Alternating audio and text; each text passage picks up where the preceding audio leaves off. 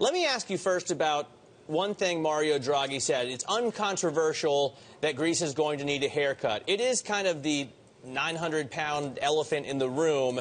They can't afford to pay all this debt. They're going to need to deal with it somehow. Even Wolfgang Schäuble says they should just leave the Eurozone to erase it. What do you think the solution is? I think the solution that most likely will be found is that the Europeans will do something much more generous in terms of debt relief. I don't think it's going to be an outright haircut, face value reduction, because, as you heard Schäuble this morning, that's not permitted under the treaty. But the Europeans can agree to much longer repayment periods, a much longer grace period, a much longer repayment period. So effectively, Greece pays virtually no debt service to the Europeans for, a couple of decades, and that would give them time and would give them flexibility to implement all these really challenging structural reforms that they've agreed to over the weekend, and now the Parliament has approved early this morning. So that would be helpful. The IMF has signaled that that would be acceptable, but it does have to be significantly longer grace periods and much longer maturities. But, Ms. Lundsager, we still don't know when the Greek banks are going to reopen. We still don't know if they are going to ease limits on cash withdrawals. Could that not throw a wrench into this whole situation? It could. I think what President Draghi signaled at his press conference today is that over the next week, the ECB is providing increased ELA, as you mentioned. But also, I think he was signaling if these negotiations get started, and you see several European parliaments already voting in approval of starting negotiations, that perhaps the ECB can then go beyond the week. And then even during the press conference, there was the signal that perhaps Greece could even participate in the normal quantitative easing that the ECB is undertaking these days if it adheres to a program. And that would be very helpful as well.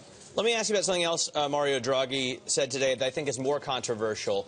He said that the package the EU put together and that the Greek parliament just voted through is meant to spur growth, is supposed to help the economic situation. I don't think many Americans would think that a huge tax hike would be a good idea when you want to spur growth. Do you believe that that was really what's behind this austerity policy?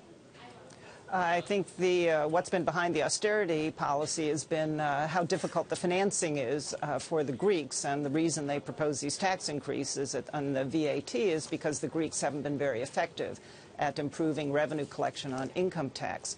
With that said, I think what Mario Draghi was referring to is a lot of the structural measures that would make it easier for businesses to set up, for insolvent businesses to close. And yes, that would help growth. Of course, that's unlikely to be an immediate boost to growth. And so I think it will be a challenge for the next coming months, even years, for the Greek economy to grow, and they'll need continued support from the European partners. Personally, I'd like to see the Europeans undertake some significant investment in Greece, find some projects that could have high visibility and create some jobs.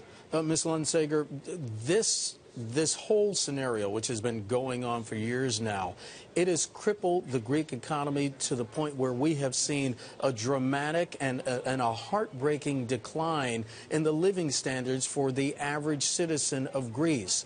Is any of this, what the ECB announced today, what the Parliament voted on, is any of this going to be enough to dramatically improve the living standards of the average person in Greece, and how long might that take?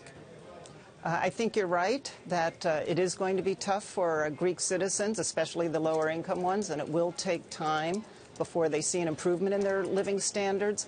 So I think the Europeans are going to have to continue to support Greece in one form or another, not just through this debt relief, but also through possibly some kind of transfers that will help support the lowest income citizens in the country. This will be a real challenge, and sorry to say, I do think it'll be very tough for a long period to come. I do hope that the rest of the Greek citizens who are a little bit better off step forward and pay their taxes and help be part of the solution, and perhaps repatriate some of the funds that they've taken out of the country.